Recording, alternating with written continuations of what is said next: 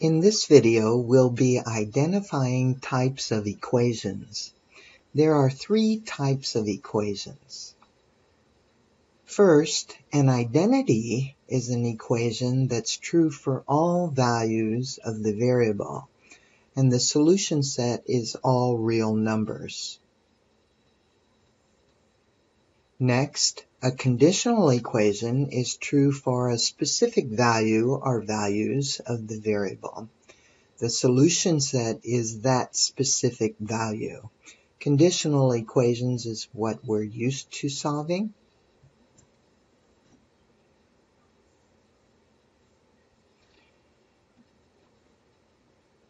And then lastly, a contradiction is an equation that is not true for any value of the variable.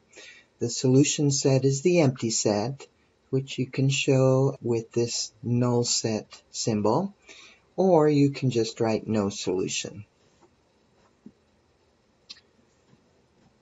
Now let's do some problems. We're asked to determine whether each equation is an identity, a conditional equation, or a contradiction, and then give the solution set.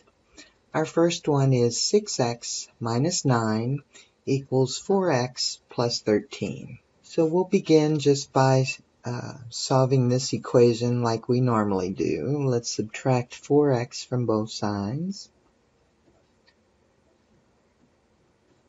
These will cancel, and I have 2x minus 9 equals 13. Then add 9 to both sides.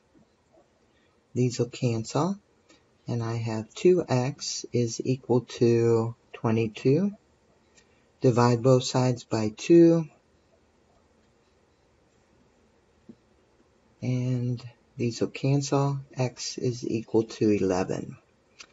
Since this has a specific value that makes this equation true, this equation is a conditional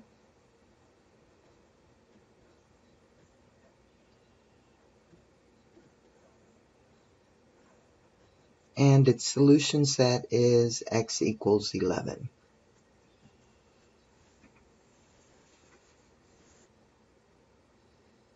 Let's do another one. On this one we see parentheses, so we'll need to get rid of those first by distributing. Let me copy this left side. 10 plus 14x equals, and then 7 times 2x is 14x, and 7 times negative 5 is negative 35. Let's subtract 14x from both sides. These will cancel, and these will cancel. So I end up with 10 on the left side and negative 35 on the right side. Now, as you can see, this is not a true equation. This is not true. 10 is never equal to negative 35.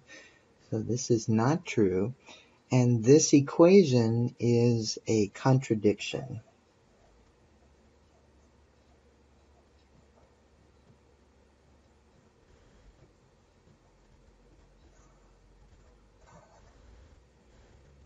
And the solution set, then we would write the empty set, or we would write no solution.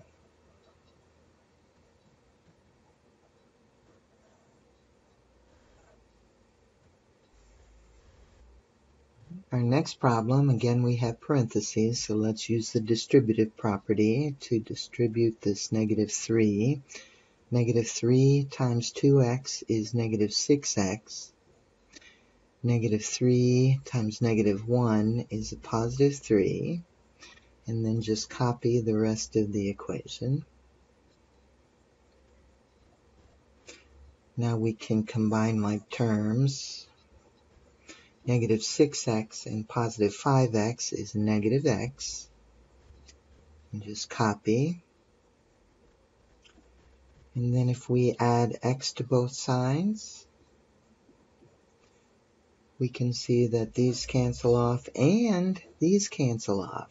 And I end up with 3 on the left side and 3 on the right side. Now 3 is always equal to 3. So this equation is an example of an identity.